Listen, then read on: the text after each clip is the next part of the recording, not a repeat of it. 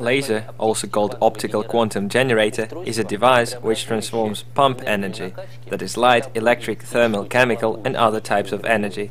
The energy is transformed into coherent, monochromatic polarized radiation flux. We may say that laser was invented in 1916 when Albert Einstein predicted the existence of the phenomenon of induced emission. This phenomenon is a physical basis for the operation of any laser. In 1928 this was proved experimentally by Rudolf Ladenburg and Hans Kopfermann. In 1960, an American physicist, Theodore Maiman, demonstrated operation of the first optical quantum generator, which was later called laser. A ruby was used in Maiman laser as an active laser substance. It was aluminium oxide with a small admixture of chromium. This laser worked in a pulse mode at a wavelength of 694.3 nanometers. Since laser was invented, it went through several modifications. New types of laser with various applications would appear almost every year.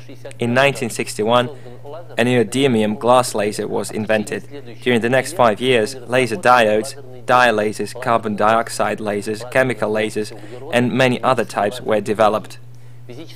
A physical basis of the laser's operation is a phenomenon of induced emission. The essence of the phenomenon is as follows.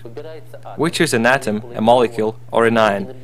It must have two energy states, E1 and E2, between which a radiation transition is possible. The atom is influenced by a stimulating photon and moves to an excited energetic state E2. The atom can reduce its energy and move to a stable state E1. It can emit the excess energy expressed as difference between E2 and E1 in the form of a photon. A created photon has energy, pulse, phase and polarization, same as that of a stimulating photon. The latter is not absorbed. Thus, both photons are coherent. All lasers consist of three main parts. The first part is a pumping system. This can be, for example, a flash lamp.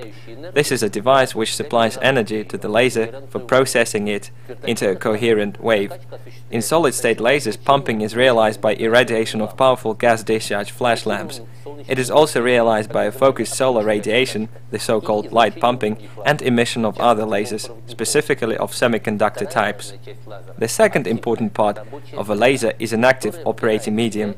It absorbs pumping energy and re-emits it as a coherent radiation. Presently, all aggregation states of matter are used as the laser's operating medium. These are solid, liquid and gaseous state, and even plasma. The third part of a laser is an optical resonator. It is a system of mirrors which can excite electromagnetic waves of the optical range. The optical resonator ensures a regenerative feedback in lasers.